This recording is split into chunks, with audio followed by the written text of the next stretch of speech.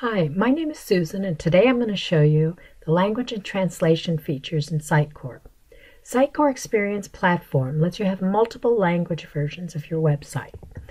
Let's take a look by opening the Content Editor, clicking the Versions tab, and then I'm going to select an item from the Sitecore Cycling Holidays folder.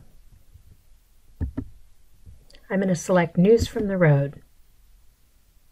If I scroll down, I can see in the page content field the content in English. And then I can go up here and select Japanese on the language button, and there's the same text in Japanese.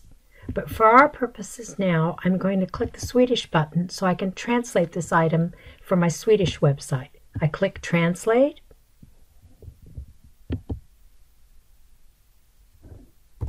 enter my text in Swedish, click Accept, and here I can compare it to the English text and make sure that all my translation is correct. Now if I want to see how this looks on the Swedish site, I click Publish and Preview. Yes, I want to save my changes to my item.